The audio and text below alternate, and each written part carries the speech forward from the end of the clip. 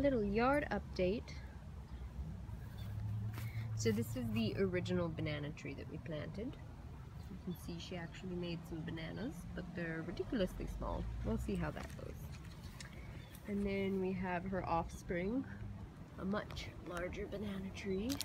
So we'll see what kind of bananas she makes. And then we have 1, 2, 3 little babies.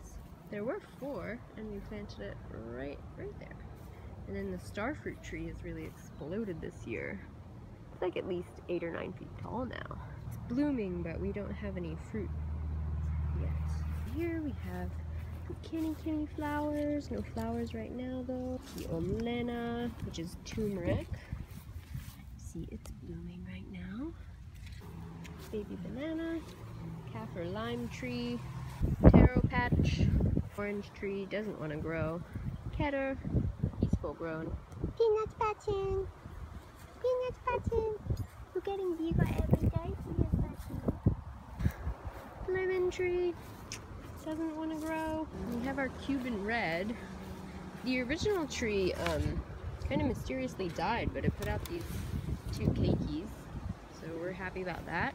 We have a variegated banana tree. And over here we have the nice big gardenia.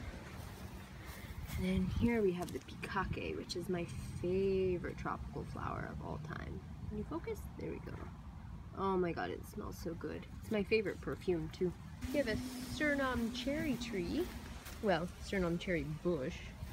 And here's the compost, which is currently growing a shit ton of pumpkins, because we composted a pumpkin. And here's the Mammy Sapote tree that I started from seed 2 years ago. And then we planted it last year, and this year it's grown about 2 feet.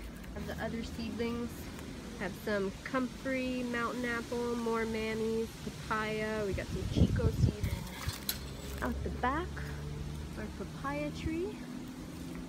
This is a volunteer avocado tree from the compost.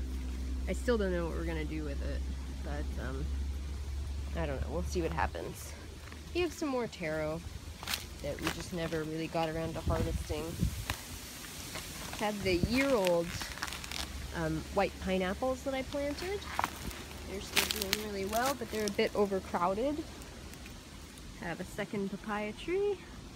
Got some fruit on it. Then a tiny little aloe baby that'll get bigger.